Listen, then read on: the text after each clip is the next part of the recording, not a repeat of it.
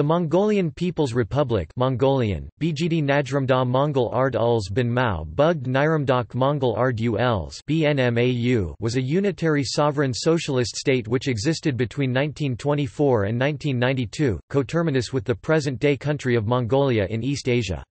It was ruled by the Mongolian People's Revolutionary Party and maintained close links with the Soviet Union throughout its history. Geographically, it was bordered by China to its south and the Soviet Union via the Russian SFSR to its north. History. Formation. From 1691 to 1911, Outer Mongolia was ruled by the Manchu Qing dynasty. In the first decade of the 20th century, the Qing government began implementing the so-called new policies, aimed at a further integration of Outer Mongolia. Upset by the prospect of the colonization akin to the developments in Inner Mongolia during the 19th century, the Mongolian aristocracy turned to the Russian Empire for support. In August 1911, a Mongol delegation went to St. Petersburg and obtained a pledge of limited support. When they returned, the Xinhai Revolution that eventually led to the collapse of the Qing dynasty had begun. In December 1911 the Mongols deposed the Qing Amban in Ulaanbaatar and declared their independence under the leadership of the 8th Jetsundamba Kuduktu, who was appointed Bogd Khan of Mongolia, breaking away from the Qing dynasty. Attempts to include Inner Mongolia into the new state failed for various reasons, including the military weakness of the Inner Mongols to achieve their independence, the lack of Russian assistance to them — Russia was bound in Inner Mongolian affairs by secret treaties with Japan — and the lack of support from Inner Mongolian aristocrats and the higher clergy. In the Kyokt Agreement of 1915 China, Russia and Mongolia agreed on Mongolia's status as autonomy under Chinese suzerainty. However, the Republic of China was able to use the Russian Revolution and the ensuing civil war as a pretext to deploy troops in Outer Mongolia, and in 1919 the Mongolian government was forced to sign a treaty that abolished Mongolia's autonomy. According to an Associated Press dispatch, some Mongol chieftains signed a petition asking China to retake administration of Mongolia and end Outer Mongolia's autonomy.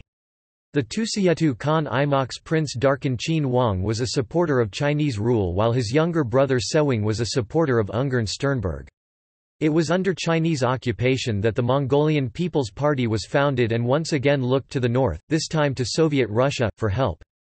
In the meantime, White Russian troops led by Roman Ungern von Sternberg had occupied Karaï in early March 1921, and a new theocratic government declared independence from China on March 13. But the Mongolian Revolution of 1921 broke out and Ungern and the remaining Chinese troops were driven out in the following months, and on July 6, 1921, the Mongolian People's Party and Soviet troops took Niazul-Karaï. The People's Party founded a new government, but kept the Bogd Khan as nominal head of state. In the following years through some violent power struggles, Soviet influence got ever stronger, and after the Bogd Khan's death, the Mongolian People's Republic was proclaimed on November 26, 1924.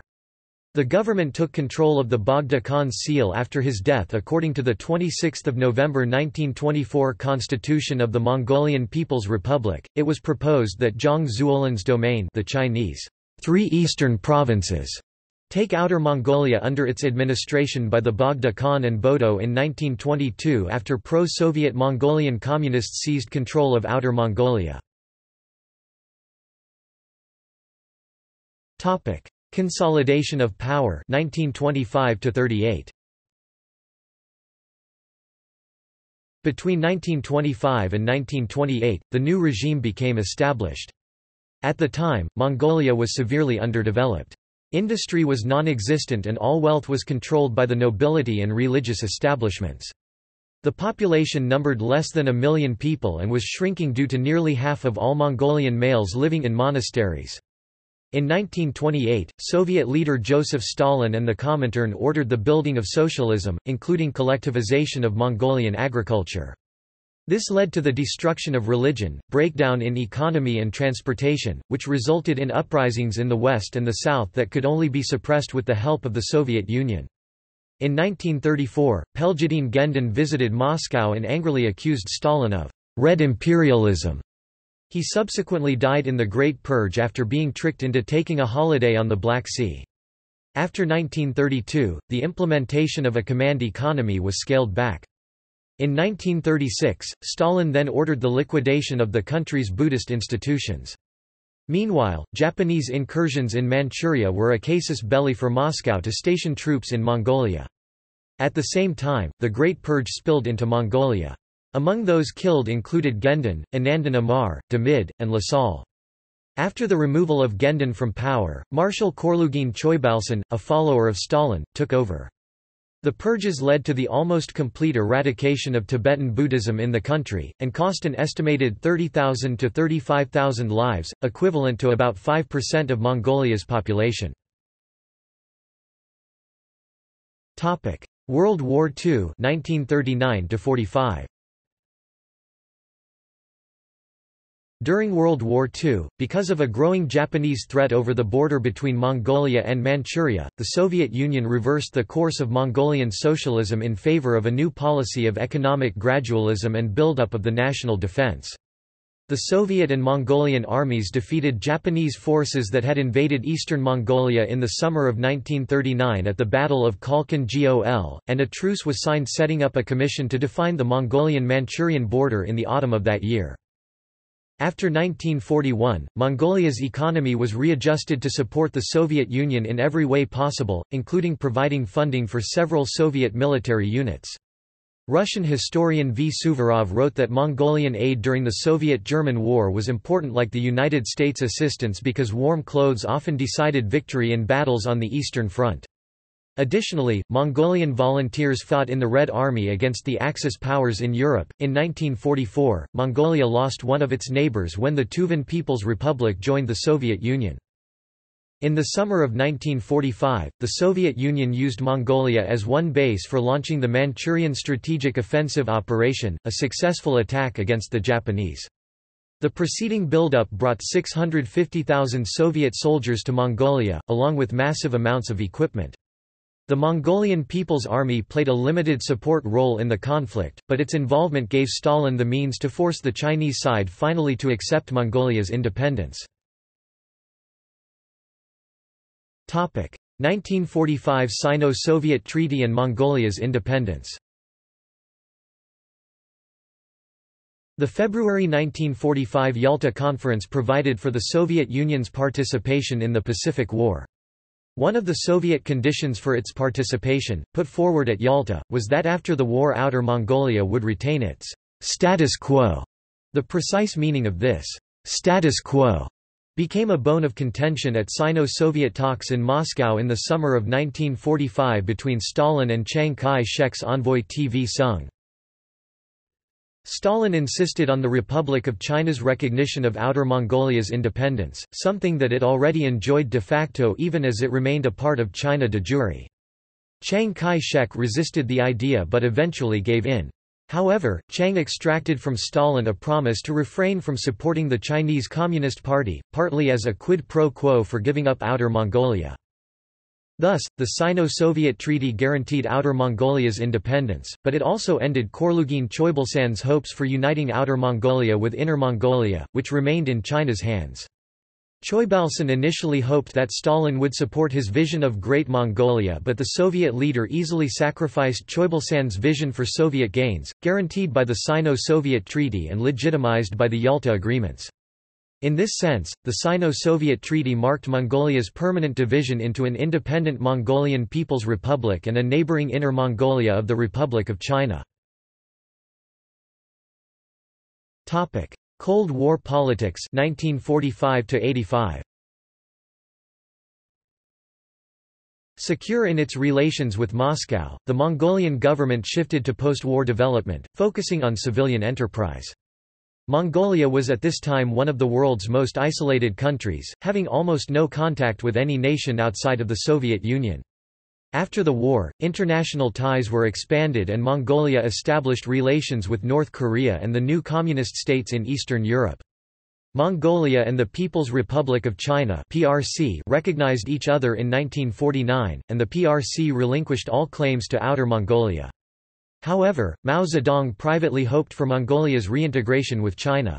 He raised this question before the Soviet leadership as early as 1949 in meeting with Anastas Mikoyan at Zybaipo, and then, after having been firmly rebuffed by Stalin, again in 1954, a year after Stalin's death.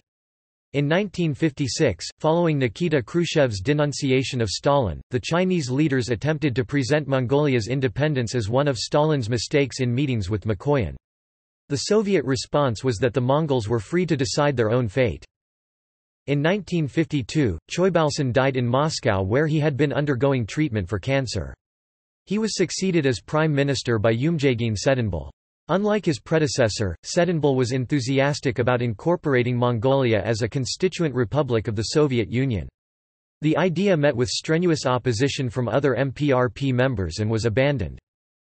In the 1950s, relations between the MPR and the PRC improved considerably.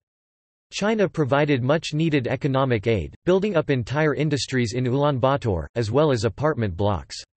Thousands of Chinese laborers were involved in these projects until China withdrew them after 1962 in a bid to pressure Mongolia to break with Moscow at the time of worsening Sino-Soviet relations.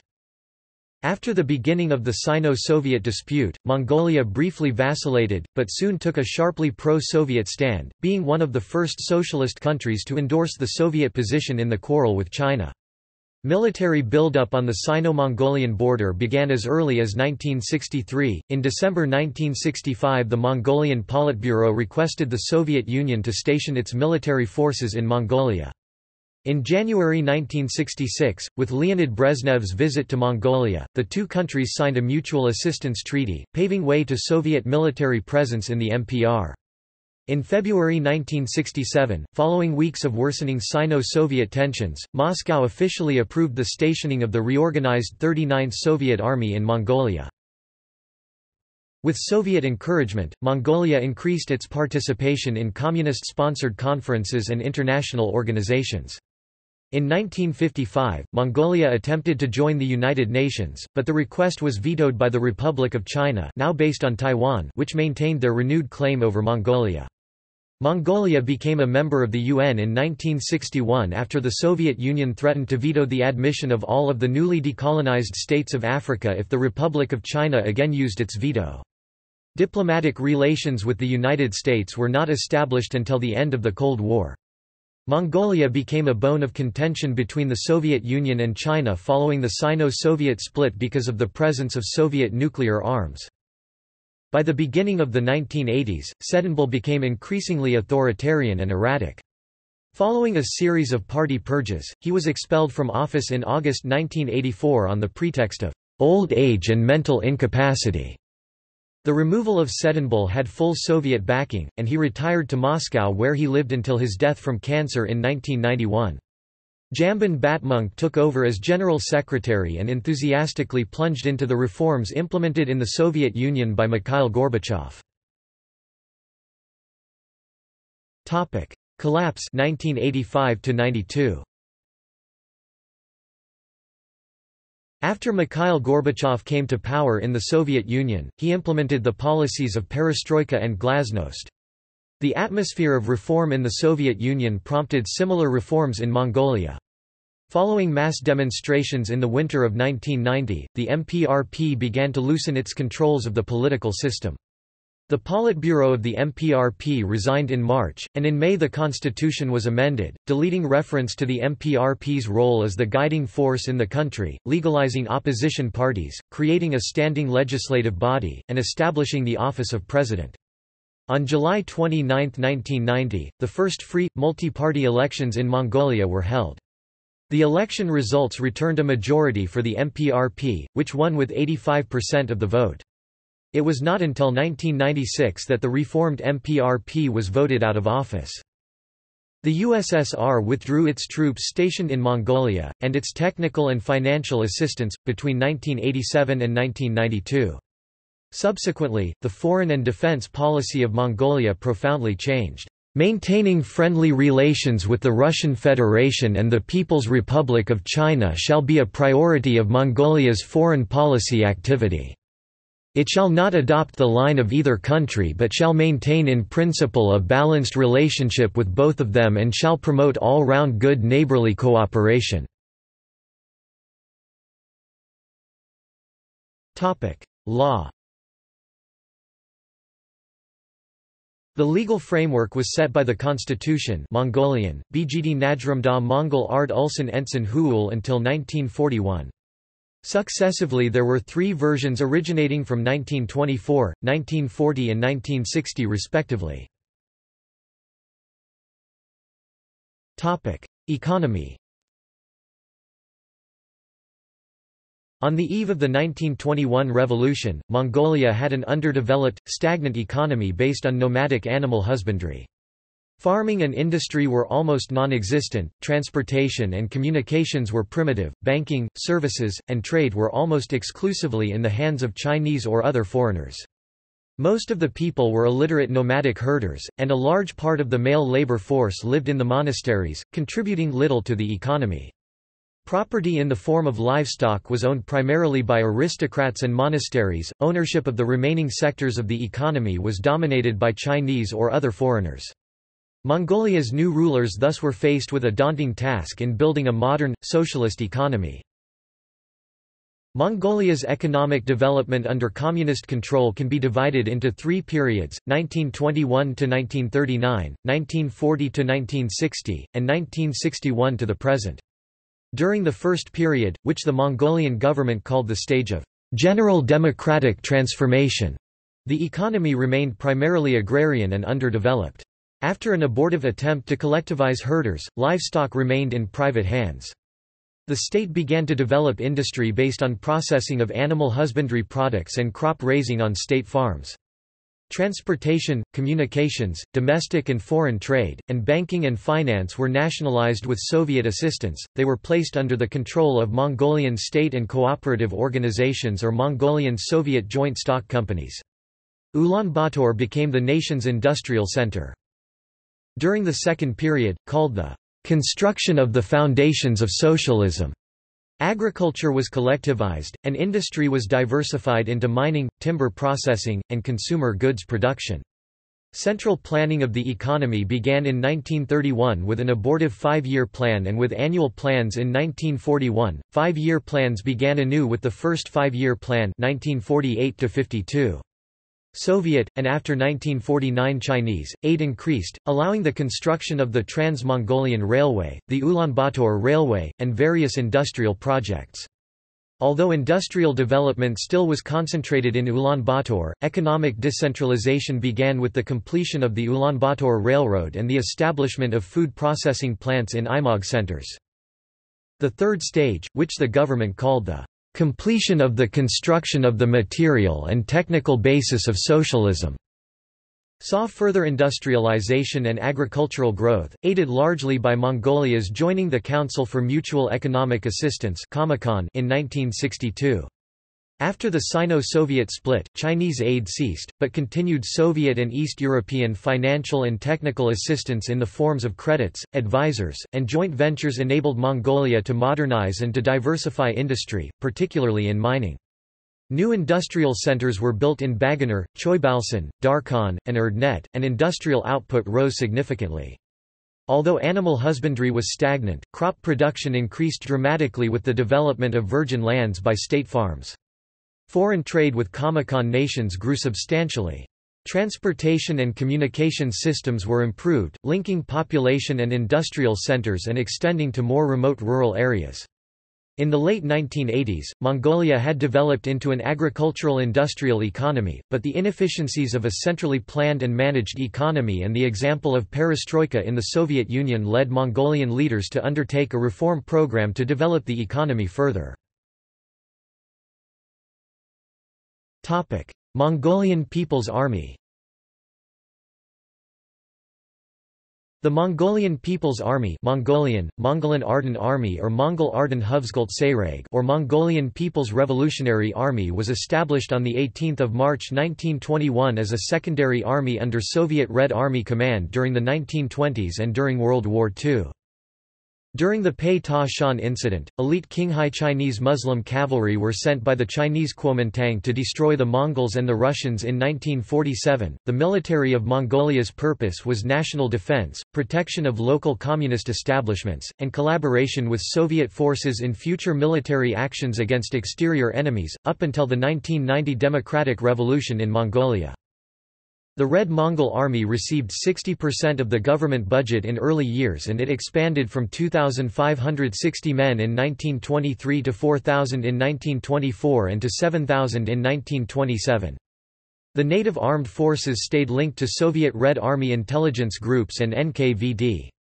Mongolian secret police, and Buryat Mongol Comintern agents acted as administrators and represented the real power in the country, albeit under direct Soviet guidance. Notes. See also: Economy of the Mongolian People's Republic, History of modern Mongolia, Mongolian People's Army, Mengjiang, Tuvan People's Republic, List of socialist countries, Politics of Mongolia. References.